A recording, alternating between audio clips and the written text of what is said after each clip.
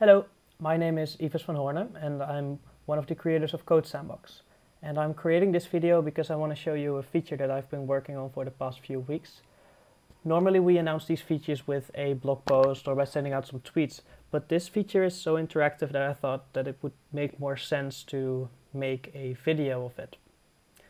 So, on to the feature.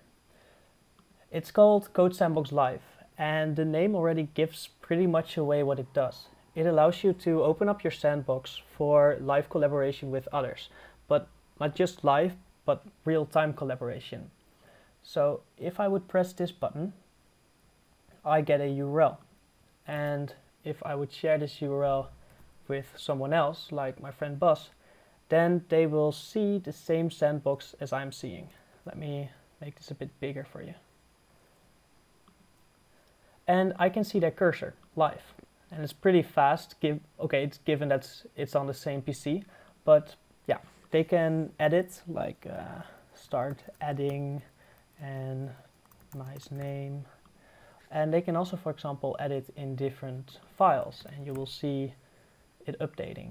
Another cool thing is that you can see where they're looking. So this border here is saying that Bas is in hello and I'm in index.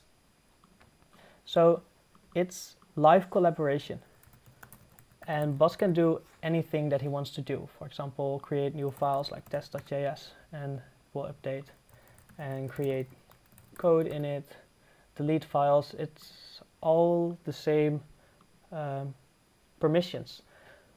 But in some cases you want to limit the permissions of what someone can do. For example, if you're giving a workshop and you have like 30 different or 40 different people looking at the same sandbox, and then it can be quite confusing if everyone could edit. So we have multiple modes. We have the first mode, that's the default mode. It's open, so everyone can edit. The second mode is classroom. And if you set it to classroom, you can select who can edit by pressing this plus. And Bas can now not edit anything anymore. So maybe you can hear me typing. He's trying to add code, but that's not possible. And all the cursor changes that happen also don't happen. So it will not get cluttered with a lot of cursors. Now if I make him an editor, then he can start editing again, and you can see the cursor again. I can also demake him an editor if that's a real word. The system behind this is using operational transforms, and that's super cool because with operational transforms we can do like almost conflict-free editing.